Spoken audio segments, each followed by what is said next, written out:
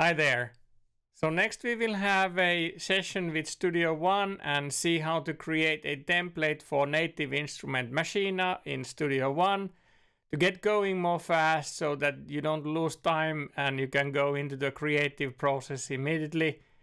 So templates are great to recalling, your Maschine with all the audio and MIDI routings that need to be in place in order to fully utilize it in your digital audio workstations. So let's get going with Studio One. Okay, let's look how to work with templates in Studio One. As mentioned previous sessions, that templates are very handy for you to get going fast and you don't need to worry about mappings and routings and things, and quite often you need some drums. This session is about creating a template with the Native Instruments Maschine, and to show how to do that so that you get going fast with your machine and can focus on a creative process. So let's create an empty project and say that, okay, this is basically it.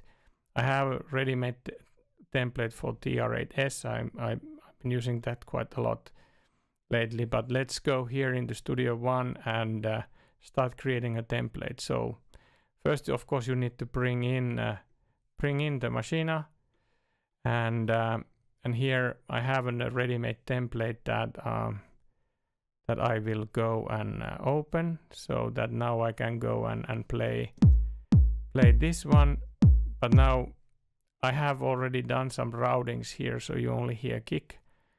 So now we are in a plugin mode where you can then deal with the instruments, but then from here you can define with the input and output, and for each and every pad you can define where the audio goes and from where the MIDI comes and goes. But like we just go now and check that the audio routing is run okay. So you click on the pad, and then from here you can see that it goes to number 2. But if you wouldn't like to change it, you just click on the one into which you want to route it, and that's pretty much it. It could even be group, but I don't go there, so I just basically show how to do this for individual channels. And what I have done here in this template, I have already done it for each and every pad. So every pad goes to its own stereo channel out from Maschine and then to your digital audio workstation. When it comes to inputs, there you need to go into the input and MIDI section if you want to send MIDI data from Studio One into your Maschine instance for individual pads or tracks in this respect. So you need to go here and say that from host to 1, from host to second one, from host to third one. Let's just do these 3 as an example. And yeah, one thing you need to also do is that it can't go through, so you eliminate the through from here so that it doesn't go through, so it doesn't start circulating. So you need to basically disable the go through so that it will not mess up your DAW and everything else. So the MIDI just ends here and doesn't go through the machine. Okay, so that's basically what you need to do in Maschine. And then if you now basically it's still the same thing, that it works like this. But then let's go and close this plugin window in the browser, and then now we go into the mixer. How Studio One works with the multi-channel instruments is that you need to click on here and then you get all the channels. This shows it a bit different, but it basically says that this is the first stereo channel, this is the second, and this is the third one. So you have basically the kick, the snare, and hi-hat.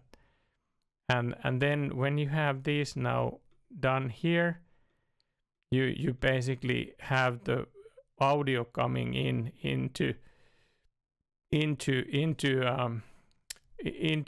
Studio One. But it's playing the MIDI from here. If I turn this off, you basically hear nothing. So in order to kind of then create, like for example, a kick pattern, you go here and create a kick, and let's actually just loop this one. And come on. So let's loop this one.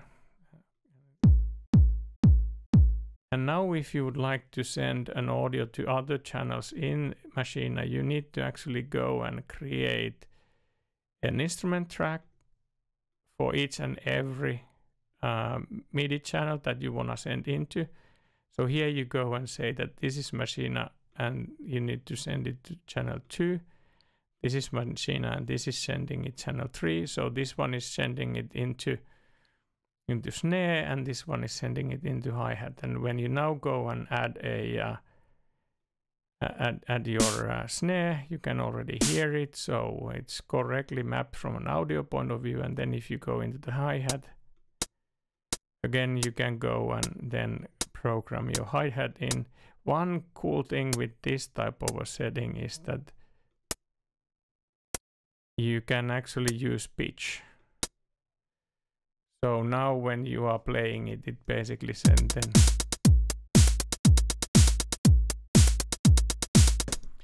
And this is a one benefit of doing the mapping and linking Maschine with your digital audio workstation channel by channel, because then you can use for drums, you can actually use pitch. With specifically with hi-hats you can play around, but of course you could do it that with snare as well. Because the default in Maschine at the C3 is pretty much the default over there. One other thing that you can do is that now when you select a track from here, it will not select the right channel in the mixer, but that you can also change in Studio One, and that's something that you go over here and then basically from here you can say that where does this actually go, and like this goes to Maschine 2.1, but then this should actually, no, sorry, not this one.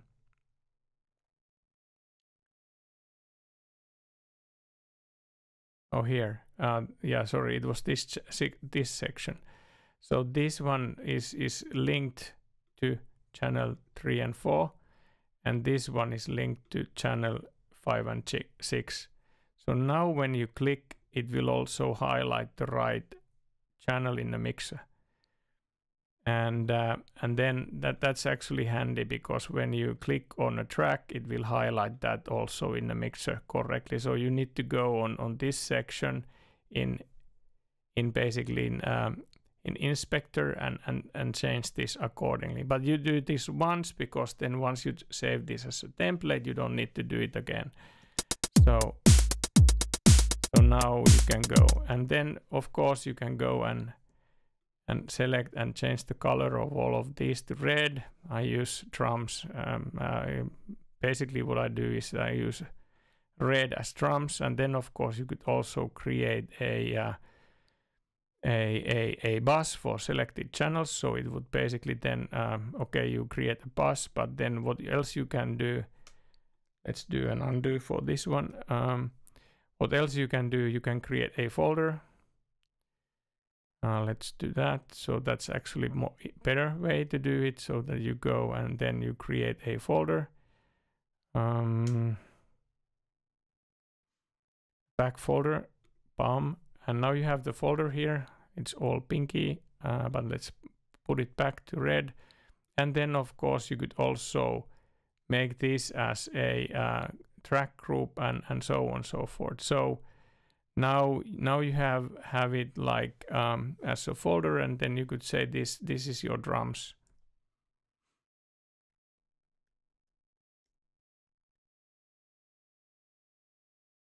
And then now you can, from the folder, you can add a bus channel to this folder. So then now there is a bus that everything is routed into. And then now everything goes through this bus. So if you want to do bus processing, you can put inserts into your bus and do bus processing here. But then of course you can also select and work with the individual channels and track. But that's basically the configuration part. And of course you would need to repeat this to all and every pad that you want to bring in, all 16. eventually. And then of course you could name these, that this one is a kick, and this one is a snare. And now when you have also linked these together, you can see that it also changes the name in the mixer.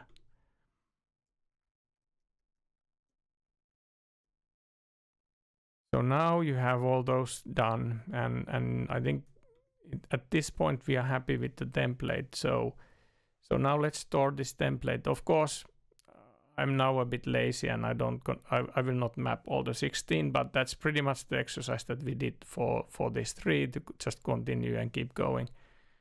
So then you go File and say that basically save as a template. And then you can give the name for your template, like Maschine template.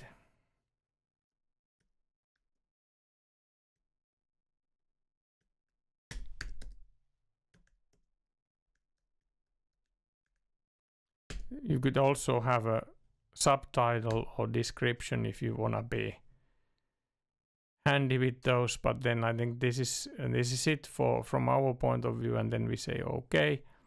Now the template is saved. So if I just basically now close this one and I don't want to save it, and I go and I create a new project, now I have my Maschine template here as well. So if I take that one and I say OK, now it will create a new project for me where I have all the mappings and all things already available, and I can just start working with my beat and I don't lose any time. So that was Studio One. Next we will dive into Universal Audio Luna. So remember to subscribe for the channel for more great content to come, and of course keep me going and motivated with you know, creating these videos for you. I hope you enjoyed these. Thanks for watching. Bye now.